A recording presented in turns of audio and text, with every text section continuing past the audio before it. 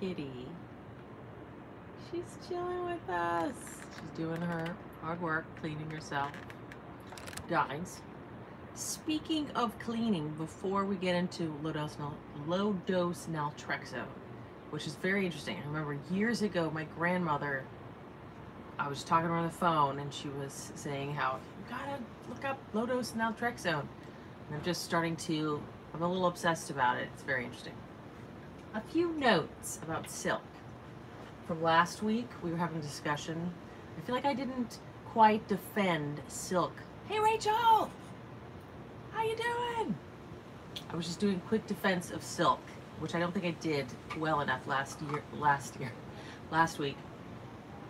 Low dose naltrexone? Okay, you gotta Google it. But let me just finish this thought real quick.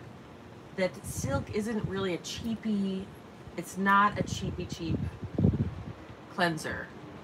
It doesn't have fractionated coconut oil. Uh-oh, another wind's in my eye. It doesn't have cheap oils. It's high quality oils and high quality vegetable collagen. And so cleansers like this that are on the market are twice as much. There's certainly cheaper cleansers out there, and there's plenty of them. Like the Green Clean, you know, that uses more filler oils, and so there's plenty of brands out there like that, so I don't need to make another one. That's my point, that this one is super high quality oils, and that's why it is the price point that it is. Low dose naltrexone is the main thing I want to talk about, but I just feel like I have to defend silk a little bit better. I was like, yeah, don't buy silk, which is true. Silk is amazing, but it is not the cheapest cleanser you can get. Low dose naltrexone, has anyone heard about this? Now it's been around for years. Hi Jolie! Have you heard of low dose naltrexone? Oh my goodness. I'm a little obsessed with it. I'm reading about it on Reddits, and if you guys Google it, I think I spelled it right. Even if you just put LDN, it's worth it. You only need a little, yes. Okay, so it's interesting. You go really low, and I remember my grandmother, for some reason, was all into it. My grandmother's very weird, and into weird health stuff. So originally, it's weird how it works. It works like no other drug, because what it does is it makes your endorphins in your body, it makes your body create more endorphins endogenously. I think I'm saying that right, where it's in your body, and rather than you taking them, I'm sorry, that's something my eyeball. Rachel, you gotta Google it, or even just search on YouTube. Something to my eyeball, just near my mascara.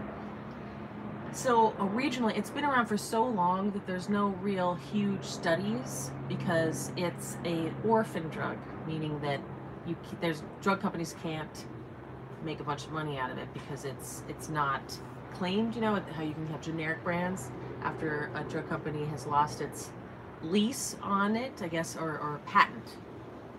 I think I'm saying that right.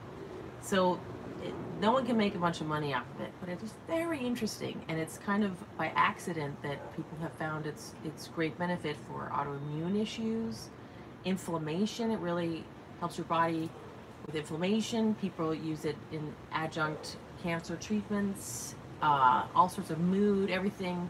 I'm finding out about it for fertility, because a lot of people with autoimmune issues, it's helping people with, you know, in various fertility groups I'm in that have autoimmune stuff that they might already know about, like even endometriosis, or, you know, more serious autoimmune issues, or even thyroid autoimmune issues. Oh my God, Julie. Go down that rabbit hole if you want. Oh. Sparkling water with a tiny amount of grapefruit juice. Tiny. Okay. So anyways, this helps thousands of patients with pain relief, chronic pain, loads of medical conditions. Like, it's amazing. It's like, maybe just try it. It's kind of like tapping. I'm really into tapping too. Like, just try it if you have anything. But if any of you guys, yes.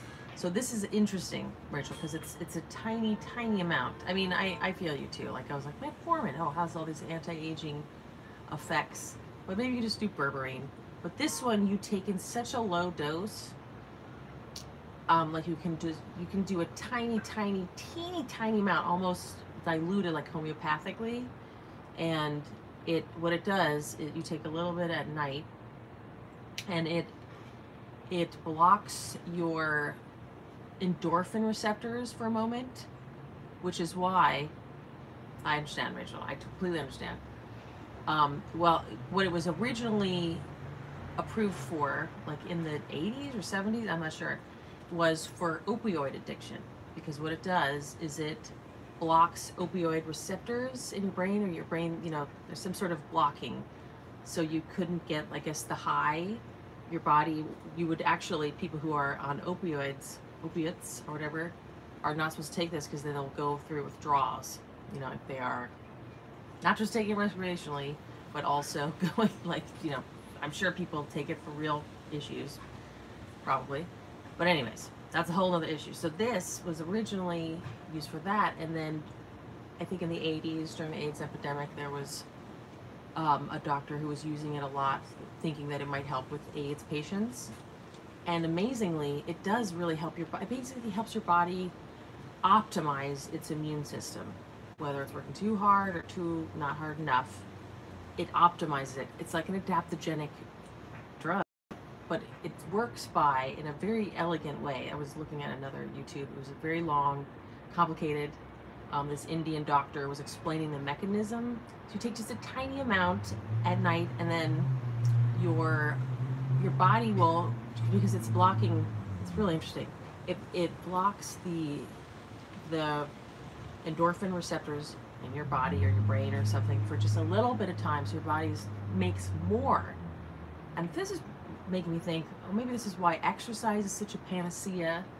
Like, I've been trying to get more cardiovascular exercise, and I do feel great, like, when I do it.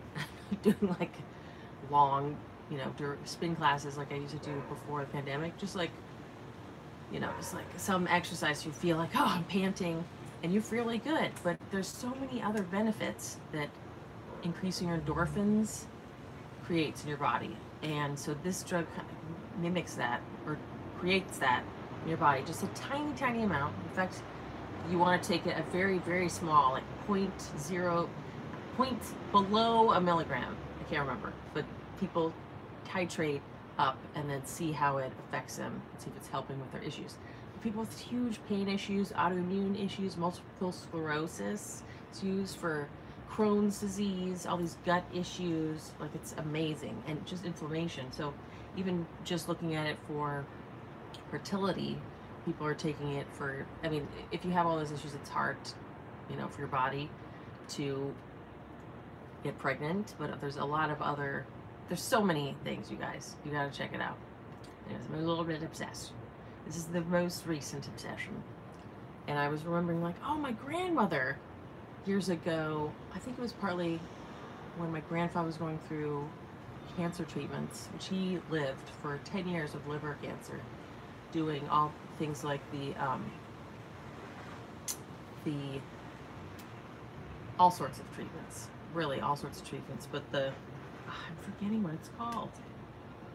I did a video on it once. Anyways, you have to inject it. It comes from mistletoe. I forget the name of it. Iscador. He was doing that along with all, you know, chemo and the like. But usually people don't live a decade with that. But he did all sorts of things. I think that's when she was talking about it. It's amazing. So that's the latest. But it's interesting because it's just a tiny, tiny amount. It really doesn't have the type of effects that, hello there! I'm talking about the latest curiosity, low dose naltrexone, and how it works is very interesting. And I will, hey Dove Eyes, fancy seeing you. I haven't seen you here. I love all the hand gestures. I like this one the best. Rock on. Anyways, if anybody here has chronic pain or inflammation, an inflammatory issue, or an autoimmune issue, I would definitely look into it. Just look around on peace. How you doing? My goodness. Lovely to see you. Have you guys heard of low dose naltrexone. I'll link to some videos because like my hippie chic today, I got some, I kind of went on an Etsy earring because I always wear the same earrings, but I really like this type of shape. But I branched out a little bit, branching out slightly. Anyways, very much, I think you guys should look into it. It's just so curious how it works. I was recommended for fibromyalgia. Oh yes, exactly. Have you tried it? Yes, fibromyalgia. And it's very low, like I think low, thank you, totally gypsy. Tie-dye. I feel like a gypsy.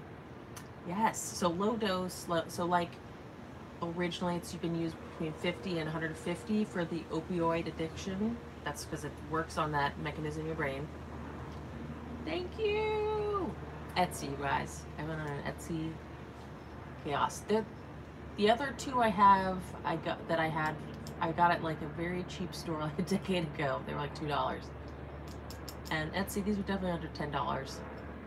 I'll link to them as well. Earrings. The video that was very interesting about low-dose naltrexone. And that's it. I will do that shortly. I'll try to get, after my last flare, I decided to ask my daughter about it. I think you should. Definitely. Okay, I'm gonna go link to those, you guys. I love you! You gotta check it out. I will have to do a video about it. Okay, I gotta go. I love you guys. Bye!